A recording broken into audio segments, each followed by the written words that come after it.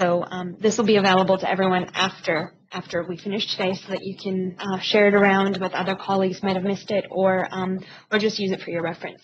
So during the webinar, we do have the Office 365 hashtag visible there for you to use. Feel free to share your feedback or any comments you might have using that. So that's nice and easy. Is everyone seeing the slides all right? I've just changed. So if you can't see the slides, just let me know. All right, so just a few points about using Microsoft Lync, which is the client we're using to do this webinar today. If you're having difficulty with the audio, just let me know.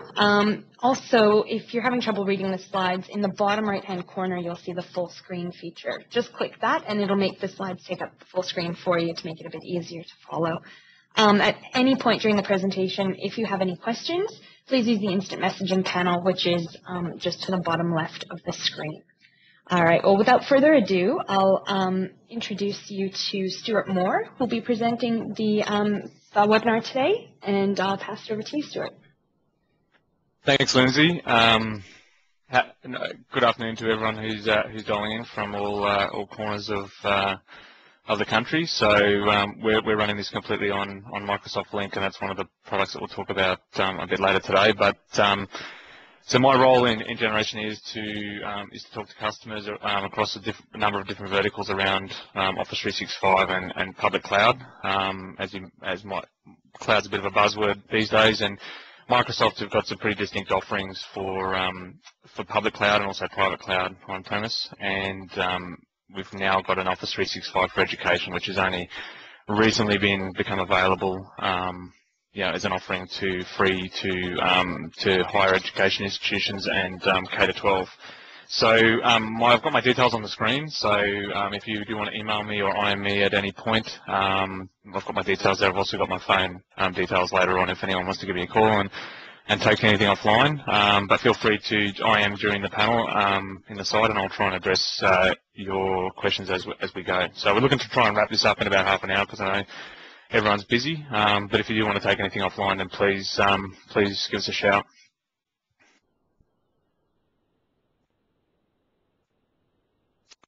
So I've just got a slight agenda I'm going to adhere to, is what we're actually talking about today. What's the overview of the service and the offering, and what Microsoft are putting out there. In terms of the actual deliverables, what do you get from the service? We'll talk a bit about licensing and pricing, because there's a free offering which covers a large gamut of what everyone's after, but there's also some extra additional features which are at a separate additional price. I'll also talk a bit about any customers that have Live at EDU at the moment, so any customers, what's going to happen with that, and some timeframes and some of the building blocks that we need for a Live at EDU transition, and what also service changes to Office 365. Then I'll get into talk about SkyDrive or SkyDrive Pro. So there's a bit of confusion with a lot of customers that I go out and talk to around, what do I get in SkyDrive and what's coming, and bits and pieces. Then we'll talk around building blocks, so what you guys actually need from an on-premise perspective, or given that most of you are probably Active Directory or Exchange customers at the moment, how do we leverage that investment in Microsoft and extend that into public cloud? So some of this stuff you may have heard before, but feel free just to tune out at that point if you need to.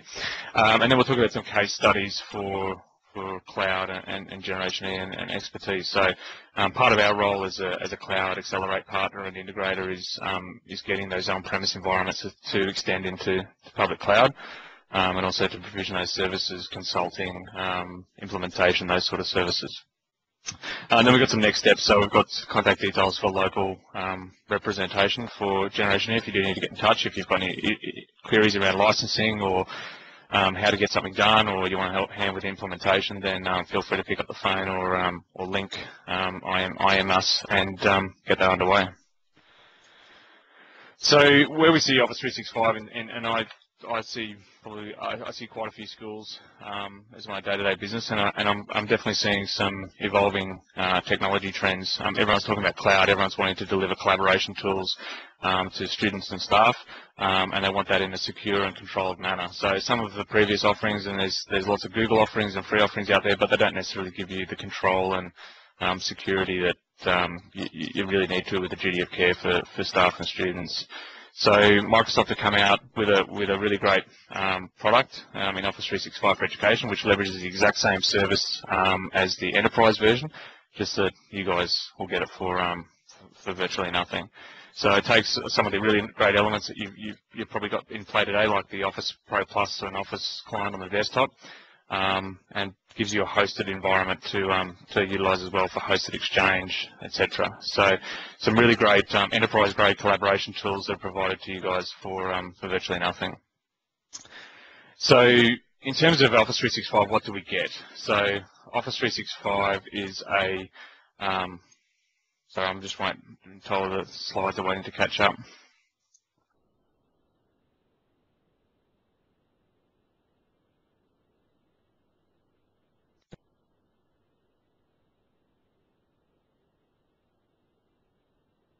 Oops.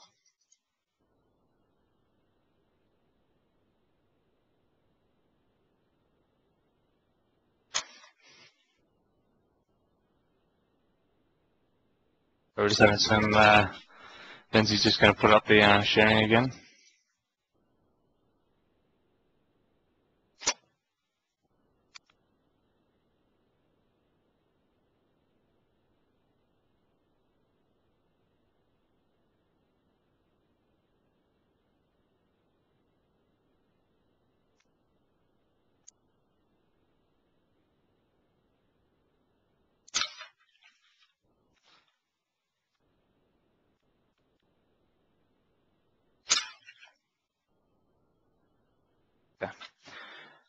So let's go. Sorry, we should be on slide 6 now. So it should be talking about the product offerings. So at the base offering, we've got some hosted products. So the hosted Exchange, hosted SharePoint, hosted Lync.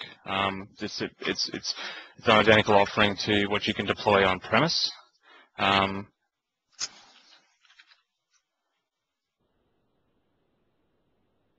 still having some issues with the presenter.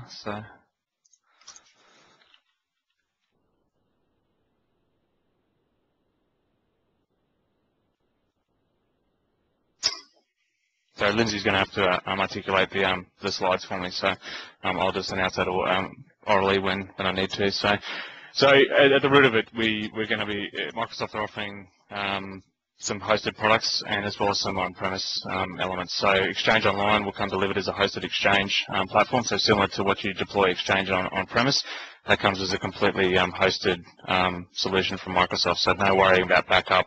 Restores, that sort of stuff. That's all handled by the Microsoft service. Same with SharePoint. So SharePoint, you'll get a SharePoint tenancy, some pooled storage, and be able to provision intranet and other features out of SharePoint Online. Lync Online is the third major offering, which is what we're using today, which is an online collaboration and unified communications tool. And you can extend that to staff and student and talk about collaboration over instant messaging and content sharing and desktop sharing and document collaboration like we're doing right now. So the fourth element is being able to deliver Office Professional Plus as a subscription. So that's your software, that's your installable, executable on the desktop. That's being delivered as a subscription-based service. So that's not included in the A2 or the free component of the Office 365 for Education. But down the track, you'll see Microsoft subscription-based licensing come through Office 365. So you'll be able to consume software as a service in a subscription-based model. Next slide, please, Lindsay.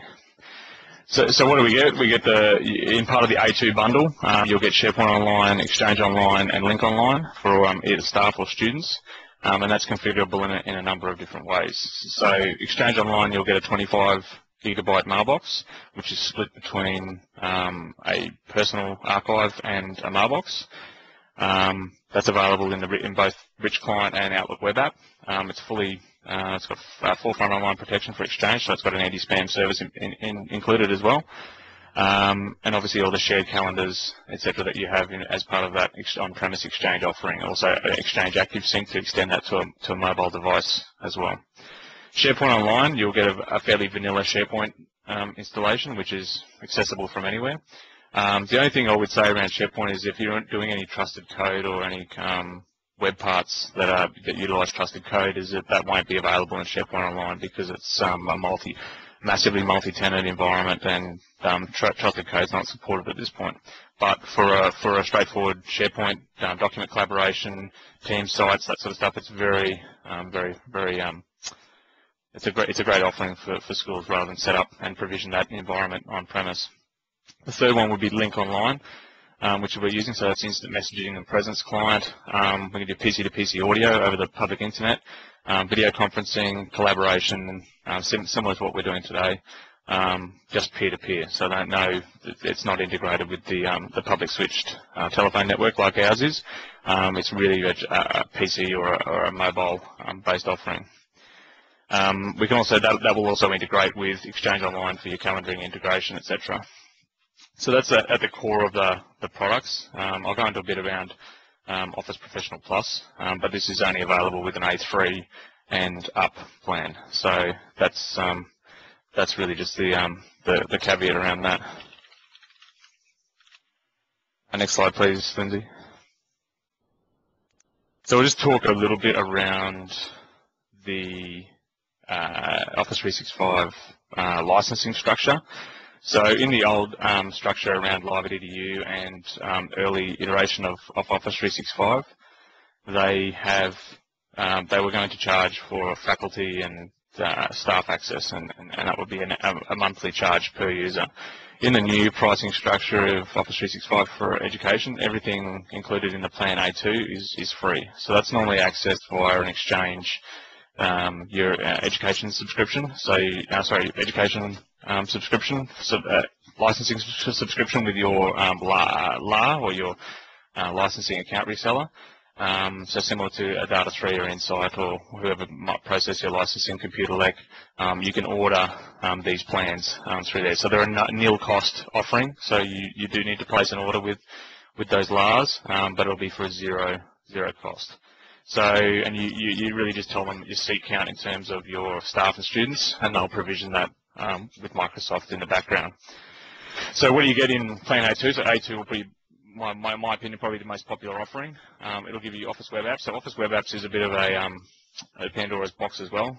It's really driven through SharePoint Online. So being able to edit documents and collaborate through a web browser.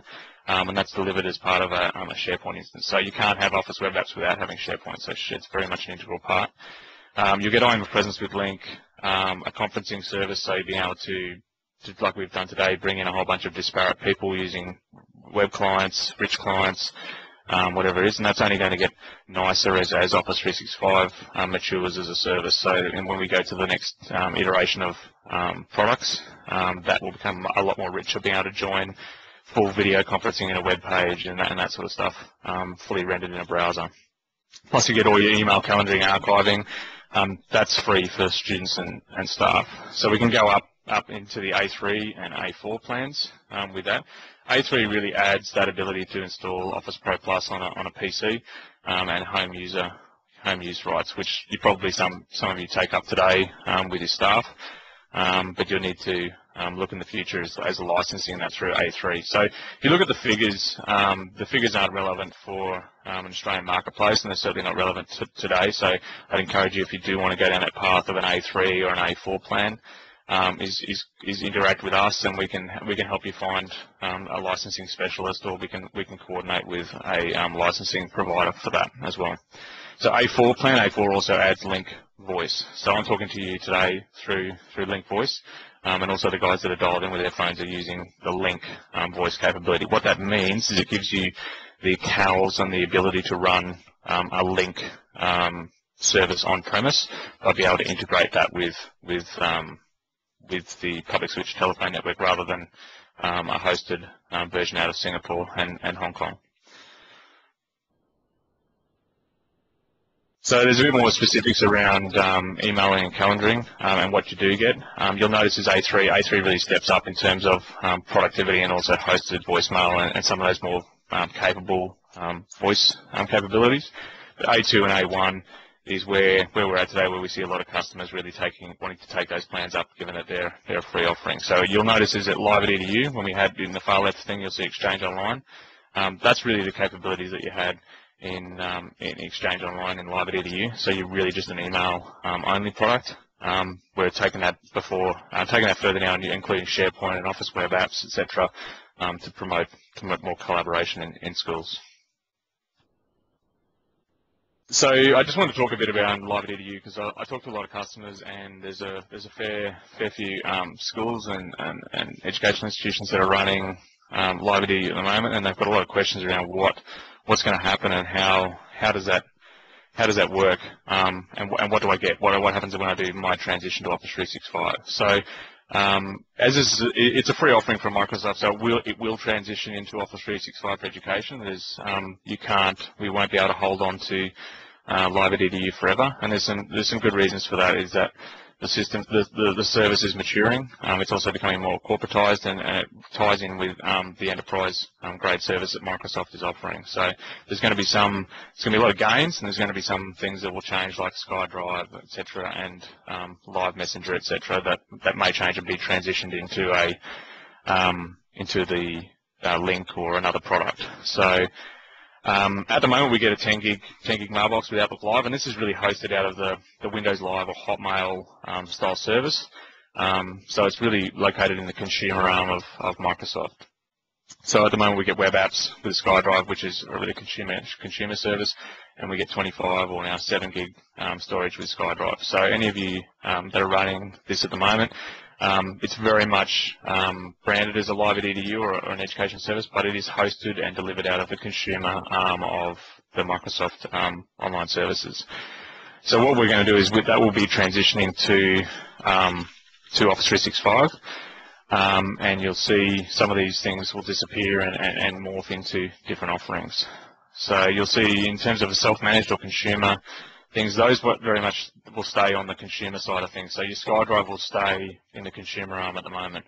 What they'll do and your mail will actually transition into the Office 365 service. So Microsoft will physically take your data and copy it from the consumer service into the corporate service. So the Office 365 for Education corporate service. So you won't lose any data, or you get full fidelity of data and calendaring and everything like that. But there will be some drawbacks to that in terms of your SkyDrive. Your SkyDrive will stay in the consumer service because SkyDrive is not offered, and I'll get into that a bit later, but the SkyDrive service is not offered as a service inside Office 365 for Education. It leverages a thing called SkyDrive Pro, which is a new offering from Microsoft, and specifically around SharePoint and Office 365 for Education. So there's very much a split delineation between the corporate service and the consumer service. So we'll be able to now deliver your Exchange email will be in the corporate version or the enterprise version of Office 365. We'll bring in SharePoint into the corporate side of Office 365 as well, which is where your SkyDrive and your document collaboration and document storage will sit, and then Lync Online. So we're transitioning from Windows Live Messenger and some of those more consumer-oriented offerings into a corporate managed solution with Office 365 for Education. So if that's not clear, I'm happy to take any questions offline or online around that.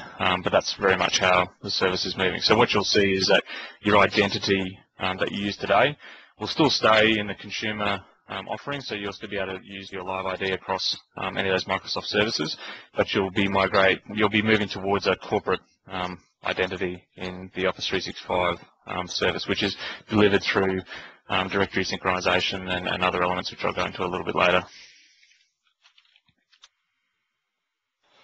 So at the moment, we're at Office 365 is generally available to EES customers. So anyone who has an EES agreement or signed a campus EES agreement with Microsoft can go and do this. But as I said, you need to work with your LAR to provision that environment and get that going, so you can provision the right amount of seat count, etc. At the moment, you're probably seeing any of the Live at EDU customers. At the moment, you'll be receiving some communication from Microsoft in terms of how to migrate from Live at EDU to Office 365, and that will be user initiated, and you guys will be able to orchestrate and start that migration yourself. So at the point where you've got the infrastructure and those components ready to go, it's really a click operation. You'll be able to initiate that upgrade by yourselves. So it'll actually kick off all the data copying and data center manipulation that Microsoft needs to do, but that will be user driven rather than Microsoft dictating to you when you can can transition from the service. So what happens to SkyDrive? So SkyDrive will stay as the consumer service, as I said. So the data, you won't lose the data, but what will happen is that your identities will be split between your corporate identity or your federated identity with Microsoft and your Windows Live identity. So they may have the same, for example, email address, but you'll have the problem where you'll start getting into passwords won't be synchronized and your password may be different to on-premise as it is to Windows Live.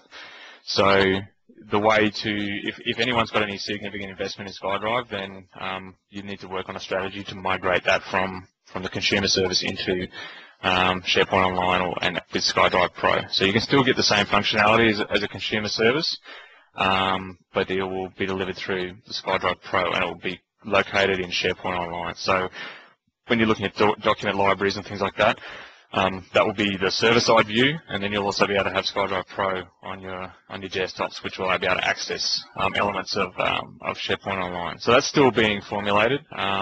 So the data storage limits, I've actually been asked for clarification around Microsoft what data limits they'll be offering for SharePoint Online and with the SkyDrive Pro. So if anyone's got any questions, I'm happy to loop them in when I get more clarification around that. So in the consumer service at the moment, SkyDrive offers you 7 gig of storage for free, but I'm not sure whether that's going to translate into the corporate or the education offering at this point. So if they do come up with some parity around that in terms of an education offering, this can be used as a home drive. It's something that's storage that's always accessible from anywhere, either through a web browser, through a rich client like SkyDrive Pro, or from a mobile device. That's really what we're seeing is people wanting to provide always-on connectivity, and to be able to give the students and staff access to their data wherever they need it in a secure and controlled manner. So rather than be able to provision all this storage and buying SANs and everything else that you need, is using this as a replacement for that, and to be able to give that capability to the business and to the school to be able to provide that.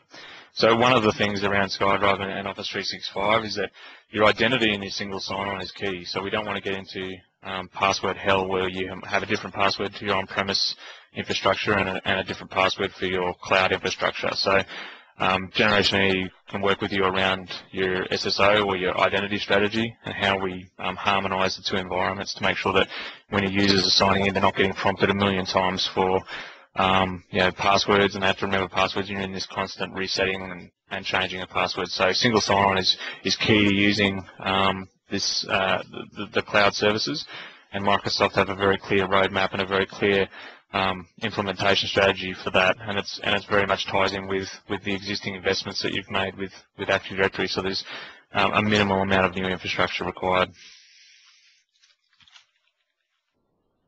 So what do I think? I mean, I'm out there talking to customers and they're asking me about Office 365, and I really see Office 365 as a great differentiator for the school. They're wanting really, students and teachers are wanting collaboration tools, whether that's intra-campus, extra-campus, whatever it might be. So think about giving them Lync and SharePoint in a controlled fashion. You can control IM, you can put controls around SharePoint and document management. Give them a safe and secure way to collaborate, as well as talking interaction with other schools and other campuses and people all across the world. Just as we've got a federated model with Lync now, so you can invite people in from different schools, whether they're using Lync in the cloud, Lync on-premise, you can send them a calendar invite to your Lync meeting and they can join through a web browser. So it's no longer, it's kind of breaking down those barriers of collaboration with these tools, which will work through a web browser or work through rich clients. You get feature parity for that sort of interaction. And again, you're still maintaining your on-premise identity and the processes that you use today. If you provision a user a certain way and it goes into Active Directory and it goes into TAS or whatever it might be, then you can still maintain that process and leverage that Active Directory investment and then extend that into Microsoft, into the public cloud of Office 365. And I'll talk of something about the building blocks for that interaction as well. But if anyone has any questions around that, then put them on IM or take it offline at the end. So what do we need from a building block perspective? As I said before, identity is key. So identity is very much a cornerstone of any of the public cloud services. So I have to know who you are in order to deliver a service. So one of the key elements of Office 365 is synchronize your Active Directory into the public cloud. So that's done securely through encryption and through certificate based authentication. So you're not just opening your Active Directory out to the world. It's very much a passive interaction, whereas you're taking those objects that you've authored on premise and you're pushing them up to Office 365. So that's a one-way transaction, and that's saying here's my single source of truth, and I'm going to push that up to Office 365 so I can see all my users, I can see all my distribution groups, I can see any shared mailboxes, resource mailboxes, all that sort of stuff, those users. I'm putting that in and I'm authoring that and I'm syncing that up to Office 365. So it's just exactly the same as the enterprise offering. So if you guys are going to go off and do some research around this, the Office 365 deployment guide for enterprise is exactly what you need to look at. There's no education-specific offering. It's all in that corporate and that enterprise implementation guide. The other thing is we've got two different methods. We obviously want to keep passwords and identity and authentication the same as much as possible, so we don't get into that prompting and be able to have different identity for different services. Leveraging stuff like Active Directory Federation services for single sign-on. It's a free offering for you guys. It's included in Server 2012. It's included in it's an add-on to Server 2008 R2. It's really just a piece of software that allows you to pass your users securely and seamlessly through to cloud services using that identity. So if you haven't got identity sorted, you can't leverage any of these services. And I'm not just talking Microsoft-centric services. There's cloud web filtering providers that are leveraging ADFS now. There's CRM, there's Dynamics, there's other products that aren't necessarily in the Office 365 service that you can leverage single sign-on. So you don't have to. I even got told this morning that TAS is working on for school management is sorting a single sign-on service with Active Directory Federation services. So it's not just an investment in just for Office 365. You can leverage that onto other products as well. So the other one is password synchronization. So I do see some customers that haven't gone down the federation model where there's no passwords taking place. It's token-based authentication.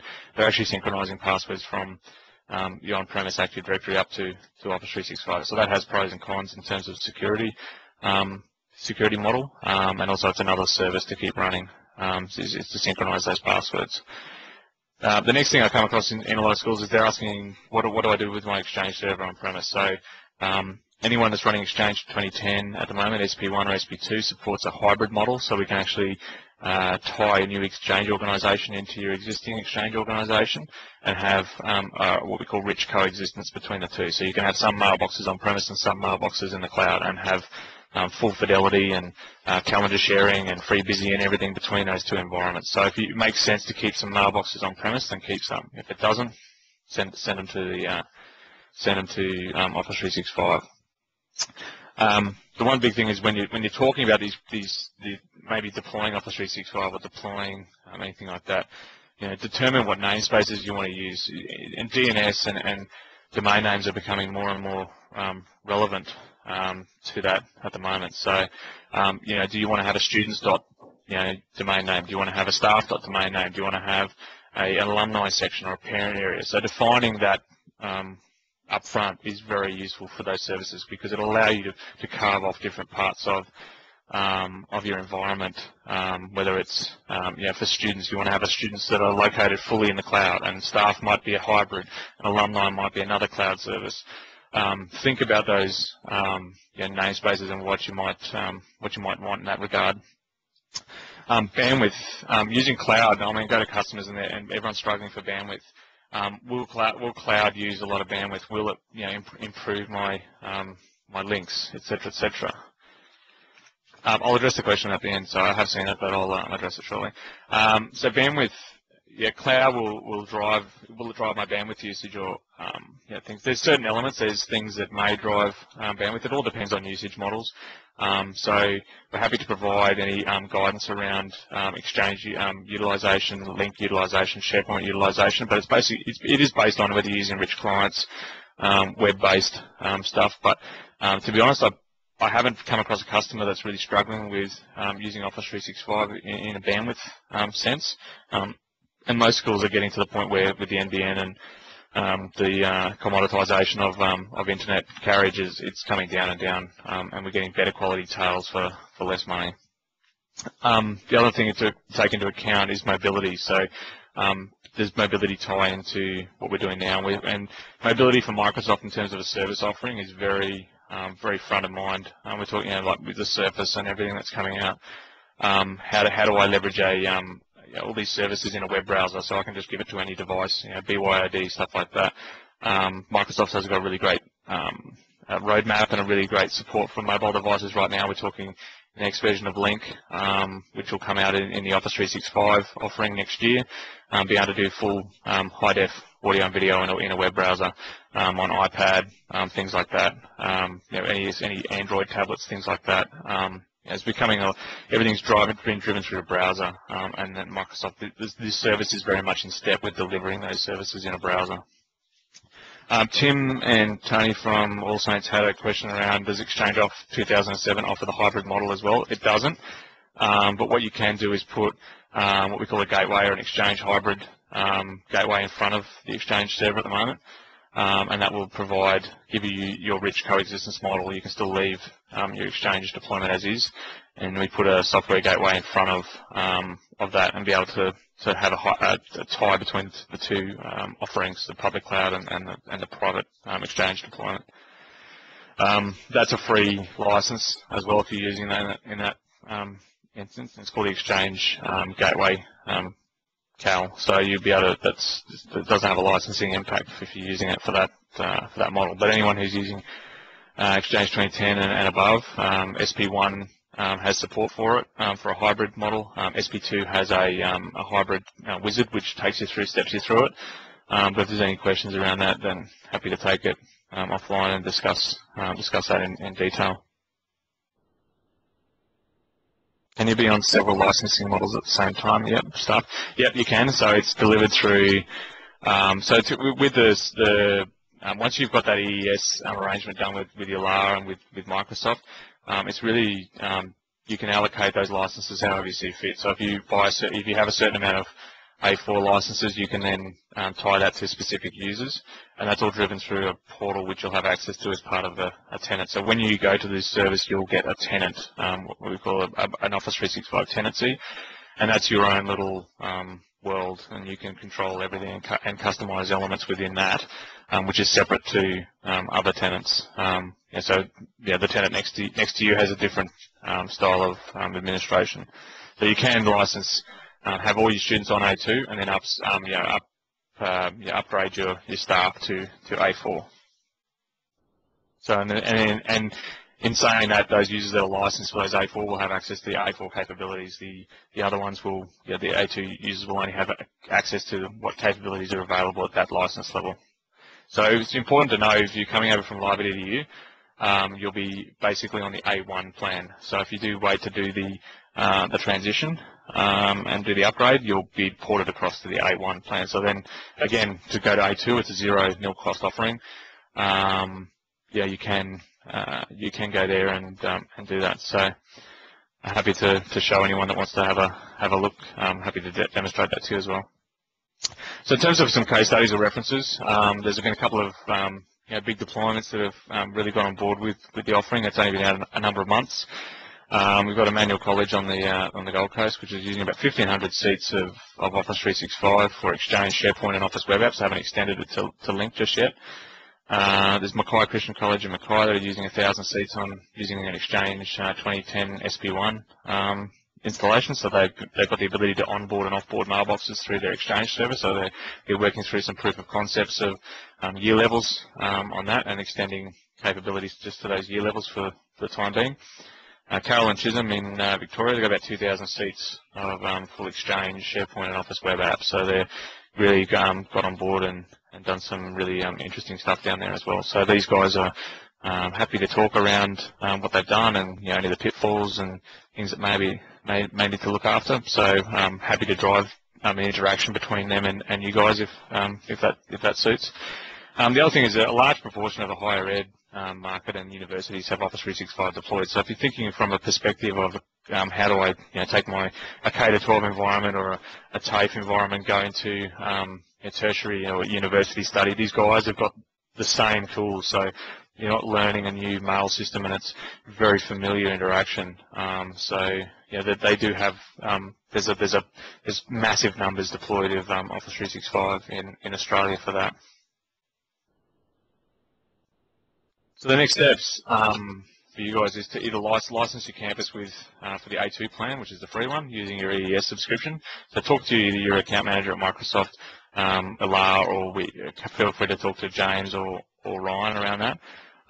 Those guys will be able to put you in touch or assist with that model. If you want any assistance around implementation, consulting, design, advice, those guys are the guys to go to. So they'll put you in touch with either myself or one of the other guys that has cloud expertise, and we can address those particular those questions. So yeah, it's a great offering, and I think it's being taken up in droves with the schools that I'm seeing. It just needs to be managed and gone about in the right way. My details are on the screen now, so it's a little bit fuzzy, but feel free to give me a call. I've got my mobile number there and my email. Also my IM address, so if you guys get Lync running, then feel free to add us. We have an open federation model, so you can just add my email address and give me a shout. I'm happy to chat and happy to talk. Yeah, so if there's any Q&A, then feel free to use the IM window. Otherwise, I'm running just about on time. But if anyone's got any big questions, then I'm happy to answer them now, or you can ping me an email or give me a shout offline.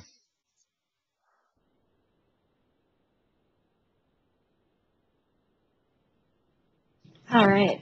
Does anyone have any questions here before we kind of wrap up? Give you a few minutes just in case anyone's typing.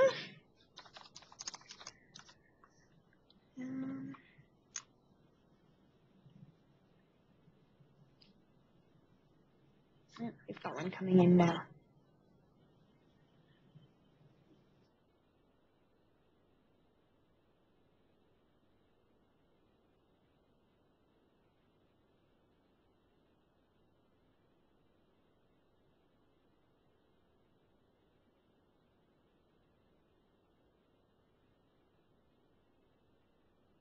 So the first question is DirtSync replacing FIM for syncing?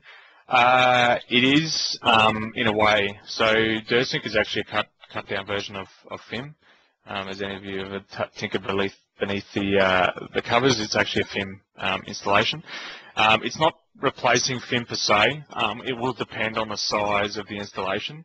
So DirtSync will probably be good for around around the 250,000 object mark. So if you do have more than 250,000 objects, then you need to look at a full FIM installation with SQL backend.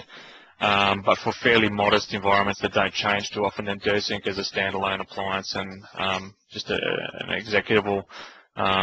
It's the go-to. So there will be there's nothing available at the moment in terms of a FIM management agent. So the management agent still hasn't been released for FIM. So that's done as a Microsoft-led engagement. So we need to involve Microsoft Premier Services and Premier deployment to get access to that. But for most K-12 and TAFE and institutes, then the object number is fairly low. So I've been working with the TAFE market in Queensland, and they've got around 250,000 objects, and we've managed to filter a lot of those objects anyway. So with DirtSync, DirtSync now offers a filtering mechanism, so we don't have to filter, we don't have to synchronize all the objects to Office 365. We can synchronize a subset.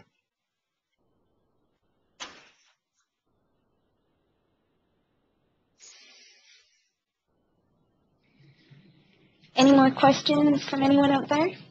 We can either, obviously, you can ask them now, or if you would like, definitely contact either Stuart or James or Ryan, and we'll be happy to help you. I think we might have one more coming in here.